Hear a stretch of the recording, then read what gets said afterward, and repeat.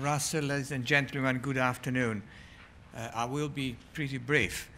The cardiovascular component of the BRC has the benefit of 9 years of cardiovascular BRU. So in a way, we had the opportunity to create an infrastructure and not least understand how the NIHR work. Now, in cardiac surgery, mortality is not a problem any longer. Hardly anybody died. In fact, I can tell you that the last published results from the Bristol Heart Institute for the last 3 years, over 4,000 operations, the survival was 98.5. So if you play the lottery with these odds, you win every week. The same is very much for the pediatric. But the real problem in heart surgery, adult and pediatric, remain morbidity. And for that I mean then maybe 30 or 40% of patients will experience a complication like acute kidney failure, chest infection, bleeding, or sepsis. And this is where we want to concentrate. Perhaps the most ambitious part of this plan is to try to consent every patient going through the unit, adult and pediatric, and to create a database which will have clinical information, but also which will collect blood sample, urine sample, and when it's possible, tissues. And working with what I like to call the clever people, who are part of the cross-cutting team of the BRC, we will use genomic to understand or to predict to a certain extent which patient may run into trouble. And if we can do that, although we may not be able to predict them going into trouble, we'll be able to intervene at a much earlier stage.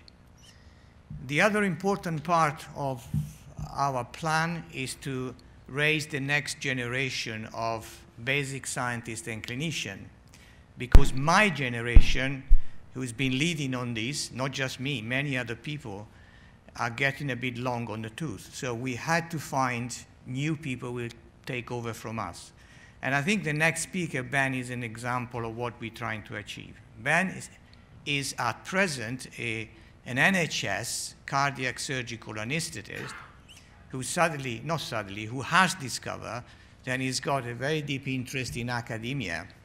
And we really encourage him to pursue this. And as you will see, his work has been very important because he's managed to get together surgeon, anesthetist, endocrinologist, IT people.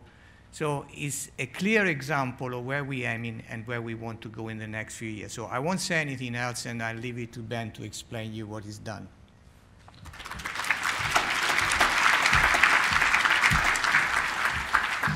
Thank you. Just to move forward. So I'm going to talk about rhythms of stress hormones after heart surgery and in the critically ill. And when we get the trainees coming through, trainee anaesthetists and surgeons, we try and teach them that heart surgery is like hitting your thumb with a hammer, in that it gets red and it gets swollen. And when you hit your thumb with a hammer, it gets red because the blood vessels get bigger, and it gets swollen because all the fluid leaks out of the blood vessels and into the tissues. So that means you have a situation where people have low blood pressure because they have big, baggy blood vessels, and they've got no fluid in them. So we wind up putting them on drugs like noradrenaline to make their blood vessels smaller, and we give them loads and loads of fluid to try and counteract that low blood pressure. And rather like if you sprain your ankle or you whack your thumb with a hammer, it swells up the night of the surgery, lasts 2 to 3 days, and then gets better again. But one of the things that protects you against inflammatory things, and rather like if you have a swollen ankle, you might have a steroid injection. Now, we produce our own steroids as anti-inflammatories. And one of the things that I've tried to do is understand the way that these are produced and how that might, the way that we give them back to patients, which sometimes we do, whether we're doing that in the right way and whether that's there's a physiological underpinning of that. So a bit of medical school or nursing school or undergraduate physiology is the HPA axis. So your steroids are produced by the hypothalamic, pituitary and adrenal axis. So your hypothalamus in your brain kicks out corticotrophin-releasing hormone, goes to your pituitary, and then your pituitary releases ACTH that then goes to your adrenal glands, of which the final end pathway is kicking out cortisol, the stress hormone, or which is a steroid hormone. And I think loads of people know that steroids are secreted in a circadian rhythm, which means they're high first thing in the morning, which is why we all feel quite awake, and they're low in the late afternoon and early evening, which is why we all feel a bit sleepy at about 4 o'clock in the afternoon. But actually, this is what a circadian rhythm looks like. But actually, if you measure that really closely, and you take those blood samples every 10 minutes rather than just 4 hours like this is, then you discover that it's pulsatile. So those highs are produced by large amplitude frequent pulses, and the lows are produced by virtually no pulsatility at all. And it's not just cortisol, it's your ACTH as well. So, and the ACTH pushes up your cortisol, which brings down, which then reduces the secretion of ACTH. So you can see that the red line is ACTH, and that precedes cortisol. And I try and explain it, that it's like a Newton's cradle in that there's a negative feedback oscillator here, which means that, as I said, the ACTH pushes up the cortisol, cortisol feeds back and knocks back the ACTH. Now, originally it thought that this was a pulse generator doing this, but work by Stafford Lightman's group in the Dorothy Hodgkin building has shown that, in fact, it only happens in this Goldilocks blue zone there of relatively high adrenal delay and relatively high CRH drive. And actually, if you're outside of those parameters, you don't get pulsatility. And I'll show you later on a patient who is outside those parameters, and they don't have pulsatility.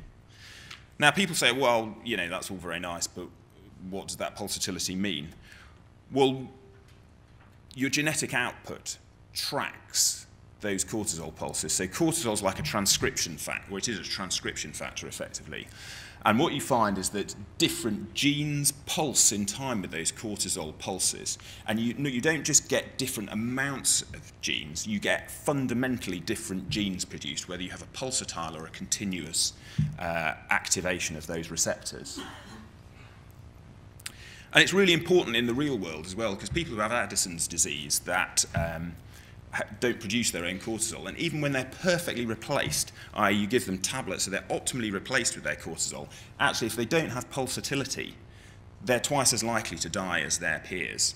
And work with, or Professor Lightman's group have a big randomized clinical trial trying to recreate those pulses in people with Addison's and look at their outcomes, because actually it's not they get more infections, they get tired, they're mentally slow. But I'm really interested in surgery, and I think beforehand people have always tried to bump all of surgery and critical illness and the inflammatory response into one big thing, but actually it's not. It's the people who are critically ill still on day 14 after their surgery or day 14 on the intensive care unit are different to those on day 1. So we tried to split it up a bit and look at it segmentally. Now, part of the thing is that people had always known that cortisol went up after surgery, and this is work from 20 years ago showing that what happened was your cortisol goes up, your ACT goes down on, goes up on the day of surgery and then comes down, and that's it. And everyone, and still when I put in grant applications, people go, yeah, well, we know what happens because this happens. And they'd always said, yeah, there's a disconnect between cortisol and your ACTH. They're not connected. It's just, there must be something else doing it, but your cortisol goes high. And in fact, using some of my work, in fact, we show that across a population, that is what happens. Because if you aggregate data, you get beautiful, smooth lines. So this is 20 patients having heart surgery at the Bristol Heart Institute, having coronary artery surgery, and we measured their cortisol every 10 minutes, and it looks like this, and it's a beautiful, smooth line. And so when me and my colleagues make decisions about tests we're going to do, and the models in our head, we use aggregated data like this to think about the individual person in front of us. But actually, that's not what happens when you look at the individual. When you look at the individual, it's pulsatile after heart surgery. And this is one patient having off-pump coronary artery surgery. So, in fact, Professor Angelini operated on this character. And the sort of first quarter of it is during the operation. And what you can see is that the ACTH drives the cortisol up after the operation. and then it falls back down again. But there's still interaction between the two, so there's no disconnect at all. Your pituitary is still interacting with your adrenal gland. It's just that the sensitivity of your adrenal gland is much higher, and so the gain's been turned up on the system, and these levels are much higher. But if you looked across all of the patients, what you could see is that actually the adrenal glands became much more sensitive about 4 to 6 hours after surgery, and then went back to normal by about a day again. But there was still that interaction there. There was no disconnect at all.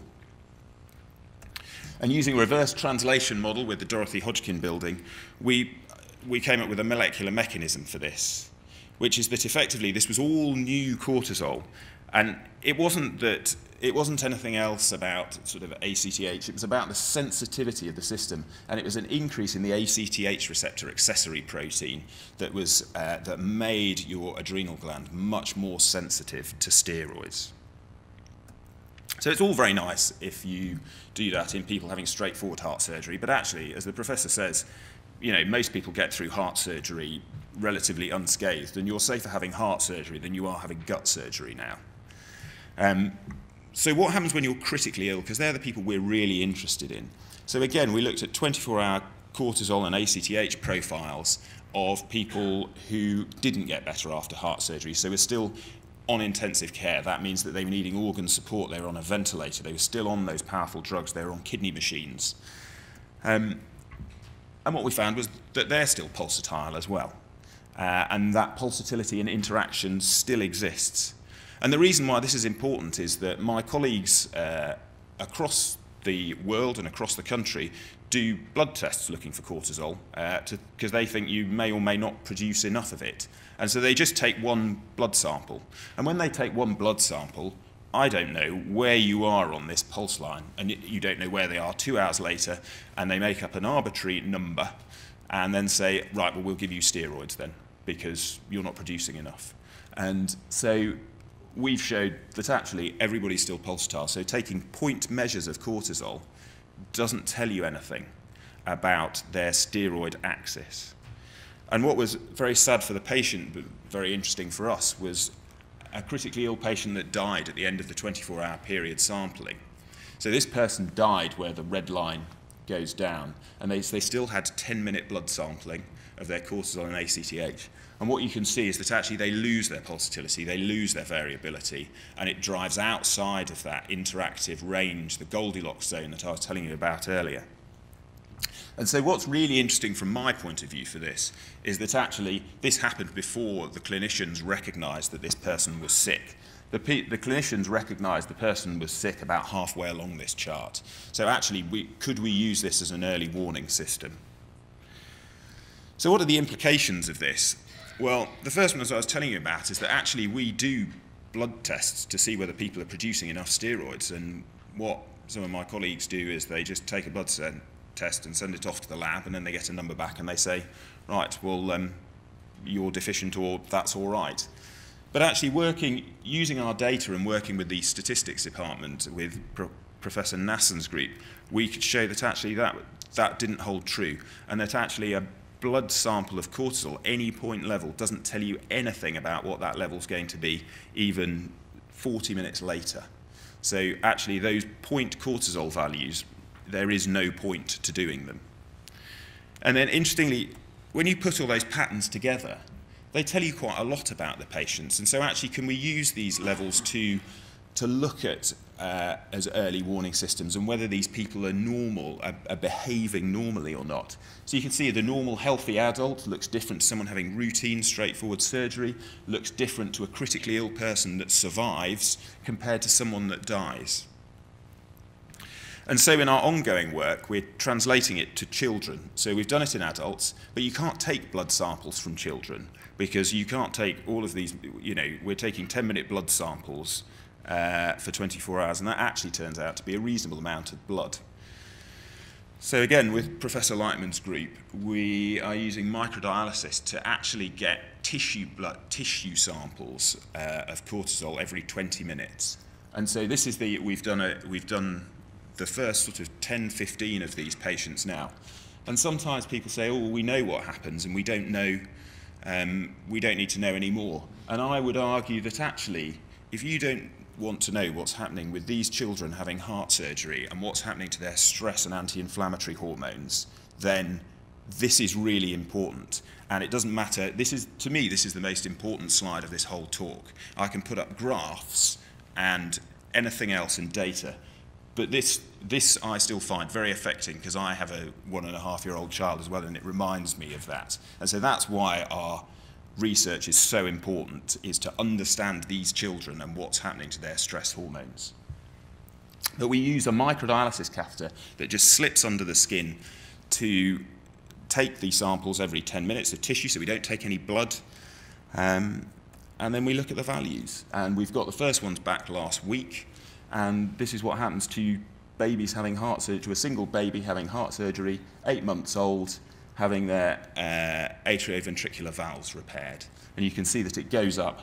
And without going into any more than this, there's some very interesting things about the way we understand salt and water retention with this and how that system's activated.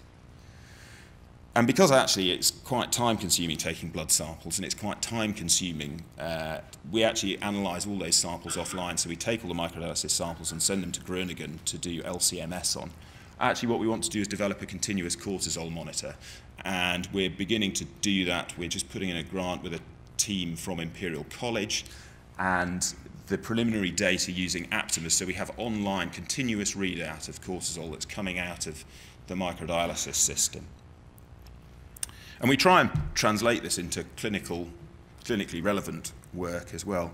So again, we did some work with Julian Higgins and Jose Lopez last year looking at different patterns of steroid delivery in people on the intensive care unit, and looking at their 28-day mortality, which actually it probably didn't affect, but it did affect their shock reversal as to whether they were more or less likely for their blood pressure to get better or not.